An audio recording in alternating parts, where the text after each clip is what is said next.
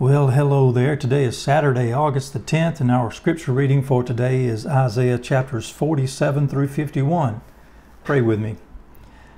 Oh God, our King, thank you again for another day. Thank you for life.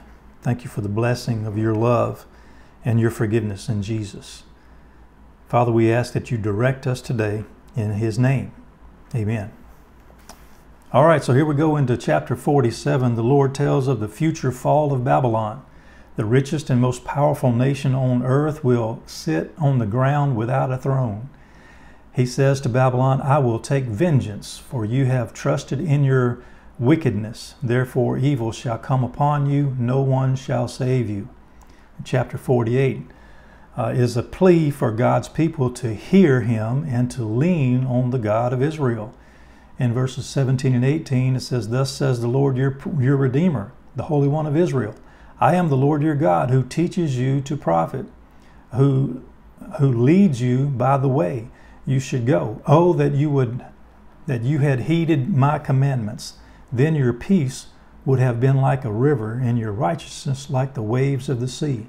In verse 22, it says, There is no peace for the wicked.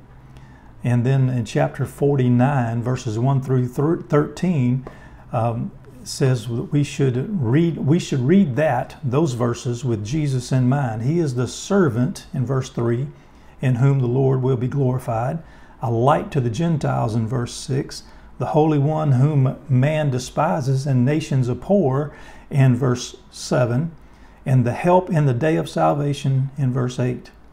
The rest of the chapter is God's promise to not forget His people. All flesh shall know that I, the Lord, am your Savior and your Redeemer, the mighty one of Jacob. In chapter 50, the Lord asks His people if He has divorced them. The answer was no, yet they had forsaken Him, the one who established them. He did and will discipline His people, but will never forsake them or us. In chapter 51, the Lord calls for His people to love the rock from which you were hewn, or which you were cut. And He was speaking of Abraham and how Abraham lived by faith. The Lord tells His people, do not fear the reproach of men, nor be afraid of their insults. Do not be afraid of a man who will die, because his righteousness will be forever. God's righteousness will be forever. His salvation from generation to generation. All right. Why do we worry so much about what other people think?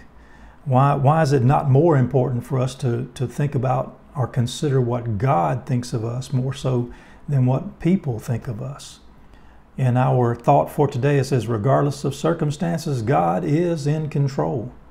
And Christ is revealed as the light to the Gentiles. Jesus said, I am the light of the world in John chapter 8. God bless you. Have a great day.